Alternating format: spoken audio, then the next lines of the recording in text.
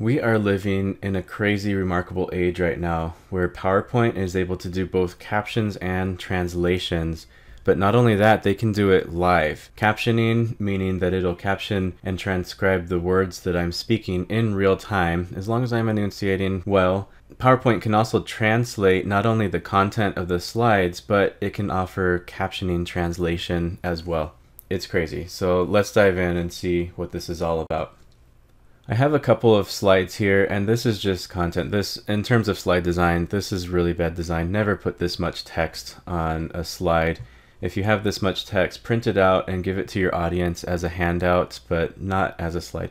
But let's see what the translation function is up to. So it's just a bunch of text. It's all in English. I'm going to hop over to Slideshow, and you'll notice there's a Microsoft Translator section. I can go ahead and translate the slides, and I can also present with subtitles. First of all, let's look at what this translate the content of your slides feature does. I have a pop-up here, and I have my slide language, which is English, translate to, and then I can select one of dozens and dozens of languages. So let's pick a common language and go with Spanish. Then click Translate Slides. It's going to ask me to save my PowerPoint presentation as a new presentation, so I will go ahead and do that. And here I have it. And let's take a look at these other slides as well. It looks pretty good.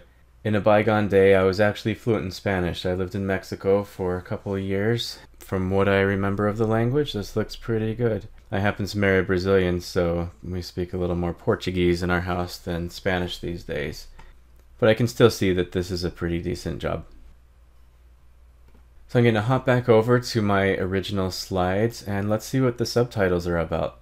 The first time you engage in subtitles, you're going to have a few windows come up to guide you through the functionality and process. So today I'm going to be speaking English. What language would I like to display the subtitles in? For now, let's just stick with English. You have custom speech recognitions. I want to make sure that my microphone is selected. I have optional settings. I can put my presenter name. Do I want to show the subtitles below the slides or over the slides? I actually kind of like it below the slides. The default is over.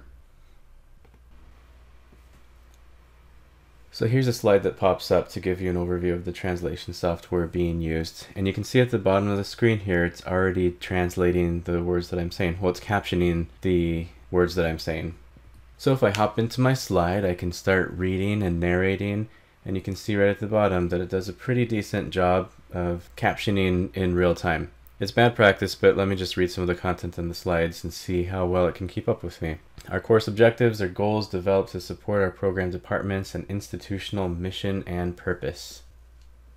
So today, most captioning software that's automated will work at around a 90% success rate. It's typical to see 89 to 92. Some of the more sophisticated captioning softwares out there might be a little bit higher than that.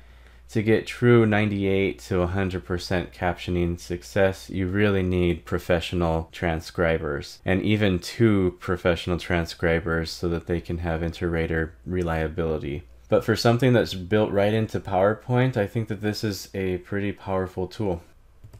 So I'm going to stop the translation, stop the subtitles, and now I'm going to try doing subtitles where it translates at the same time. So I'll speak English, and I'm going to hop back over to Spanish, and let's see where we're at. All right, let's get going. We're going to talk about captions and translations in PowerPoint. And right now my speech is being translated into another language, and that language is Spanish. For those of you Spanish speakers who are able to follow along with the captions down there, you might agree with me that the translation is pretty good. It's not 100%, but it does a great job of capturing the main ideas and the main points that I'm trying to communicate. And it's doing it in real time. So I'll tell you, this is just an amazing technology, an amazing time that we're living in, that we can not only have live captioning, but that it can be translated at the same time. And you're noticing some service issues there. I think that's with my internet right now. I've been having intermittent internet problems today, and I don't think that that's a reflection of PowerPoint necessarily.